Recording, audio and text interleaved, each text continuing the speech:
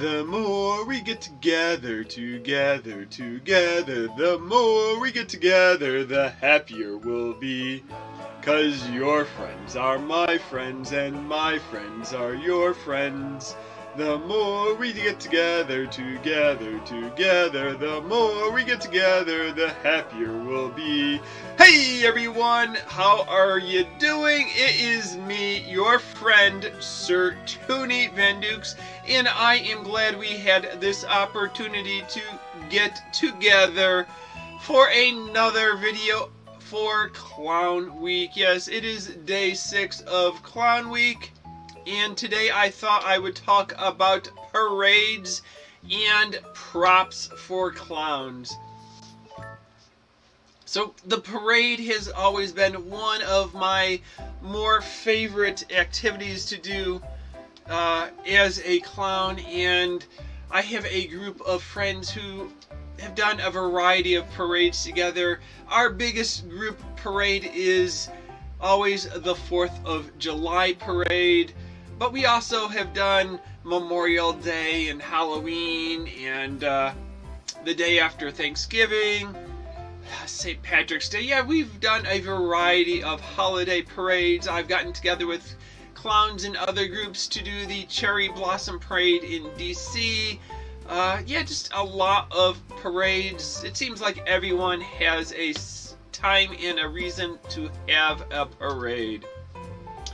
So, you know, if you're a celebrity, you're the homecoming king or queen, or you're Miss America, you might drive through a parade in the back of a convertible, doing your Miss America wave to the spectators. But I think clowns can do better than just wave in a parade. So yeah, what should a clown do in a parade that is befitting of our clown character and will be entertaining to the audience? So it's just, they're not just seeing our cool makeup and costumes, but we have something to offer to entertain them. We aren't a high school marching band with playing songs and instruments. We aren't carrying a big helium balloon that they can all ooh and ah. Oh, we love that character up there.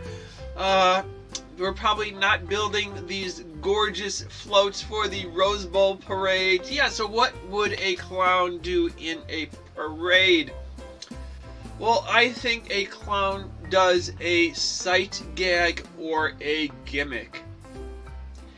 And I always say the clown should think big, think something visible that will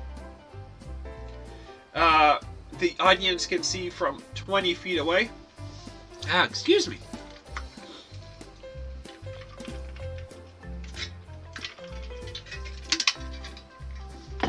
So yeah, you're walking down the parade route. There's people on this side, there's people on that side, and you can go up to the people on this side and sort of talk to like 20-30 people in a group and show them your whatever you brought along for the parade. A clown will often have something that is a sight gag or a gimmick, and my favorite things: pack small and play big.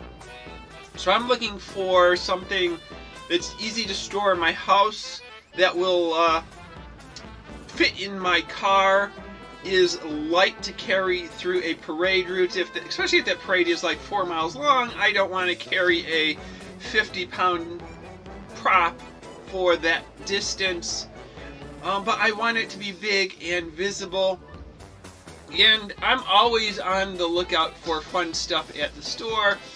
So yeah, they had these at, I think they were like at Toys R Us years ago. I have smaller ones that came from a dollar store, but this was, yeah, it's a piggy bank. It's got a slot here, but it is a crayon.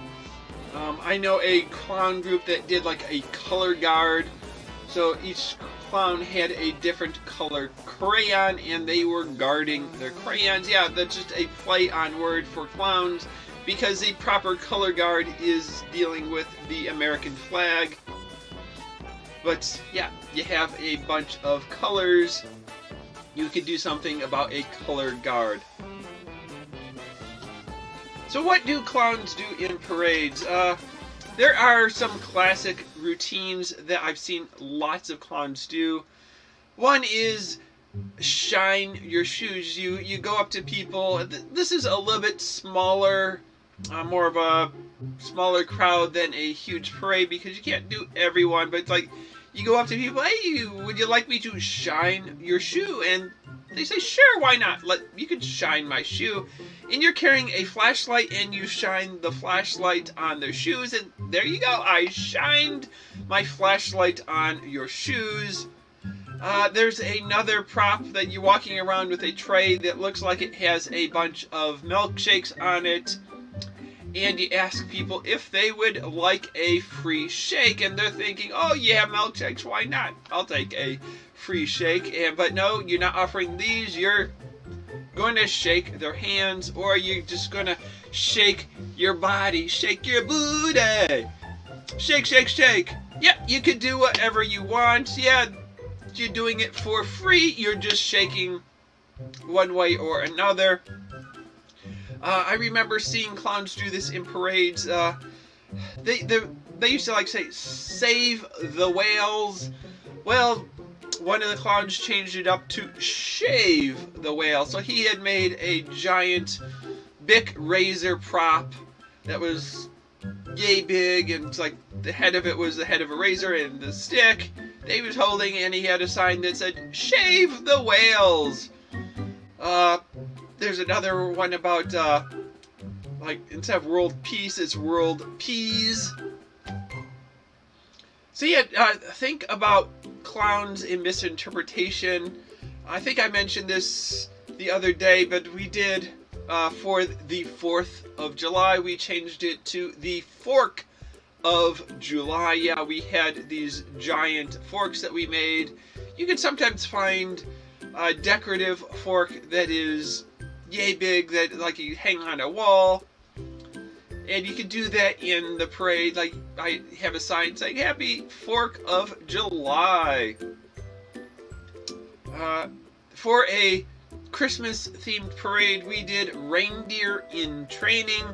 I had found some stuffed animal reindeers, and we had taken a PVC pipes and made a sort of ladder structure that would stick out, and there were crossbars, and we used fishing line to suspend the stuffed reindeer in the openings in the PVC pipe. So I had 2 reindeer, and my friend had 2 reindeer, and the PVC pipe would, we had it worked out that it would fit on the handlebars of a kick scooter. So we had them on the kick scooter, and we had made a sign that sort of like those service dogs, please do not touch, dog in training or whatnot, that said reindeer in training.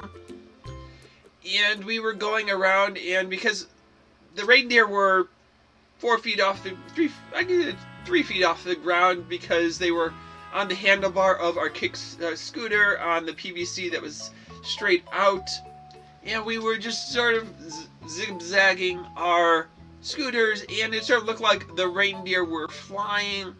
So that was a fun Christmassy parade. We had done another year where we had just wrapped a bunch of empty boxes with wrapping paper, and then put a hole through the center of each box with a string on it, so we could have this tall pile of boxes all wrapped as presents, and like be trying to carry around. It's like, yeah, I finished all my Christmas shopping. And because there's like a string in it, that we could tip the box, and they would sort of fall over slightly, but the string kept them from falling and hitting the ground. So it's like, I got it, and oh no, I don't, and I got it, yeah!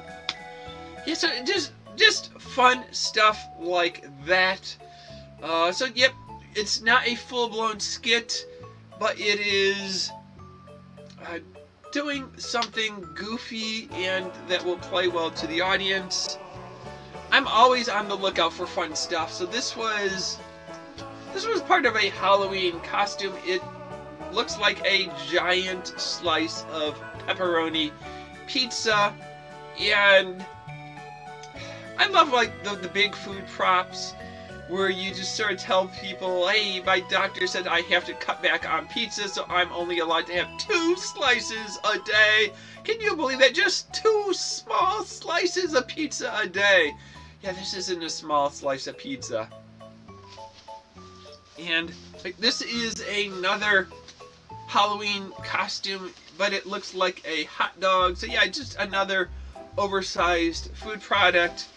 And I just sort of stuffed whatever inside it to help it give the shape, and people don't notice the fact that it's got the holes in it or whatnot. It just looks like a giant hot dog, and you're just doing something goofy with it. Maybe you're singing like the Wienermobile type Oscar Mayer song or something.